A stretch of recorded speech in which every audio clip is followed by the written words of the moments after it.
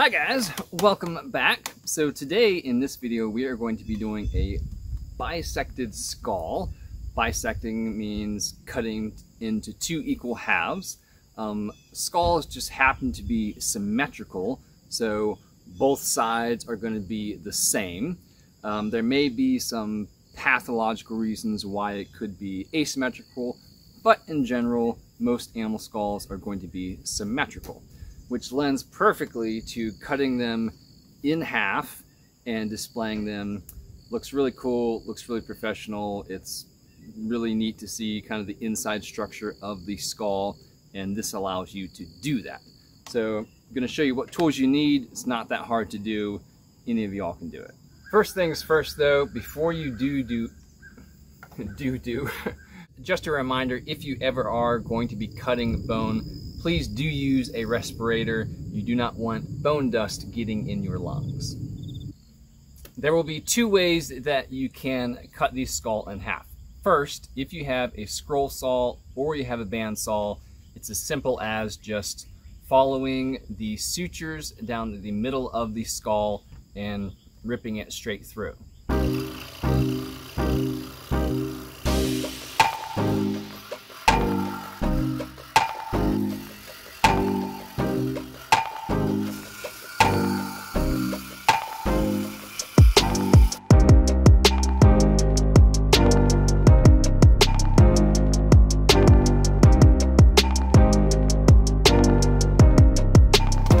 Have a scroll saw, no worries. We are going to use a cutting disc on a Dremel, and a skull, since it is symmetrical, it has sutures running down the center of the skull, and you'll see that with whatever skull you have. And so you're just going to follow that line. Make sure you keep your cutting disc kind of parallel to the skull and just run it around the entire outside of the skull. And just to note about the jawbones, so these are called the mandibles, and they are symmetrical too. So there are generally two of them. Some animals, like a hog, it is connected, but in general, these will come apart in the center. This particular skull is glued together. I got it from somebody, and they put like Gorilla Glue on it, which is a different story. Don't do that. So you won't generally have to cut the mandible in half. It will already be in half. But if it is glued, like this case, you're gonna have to cut it in half.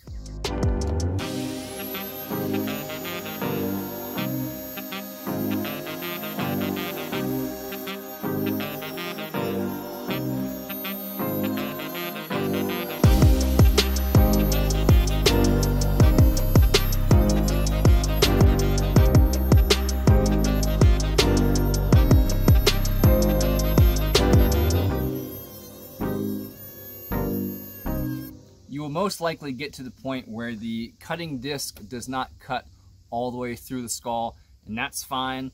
Just grab yourself a metal cutting saw and finish it off. Just be gentle with it, but you can just finish off the little bits on the very center of the skull with this.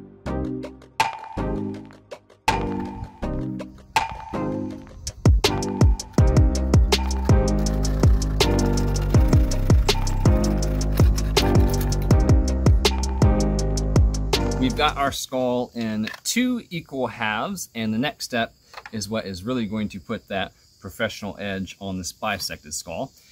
If you have a belt sander, take the skull, rip it on there just a few times. You don't need much.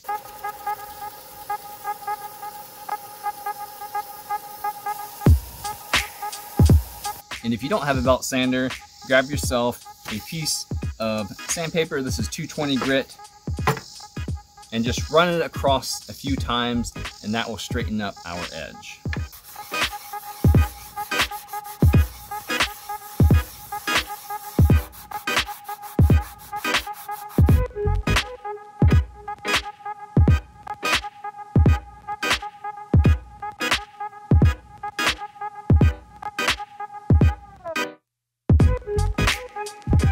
And there you have your perfectly bisected skull.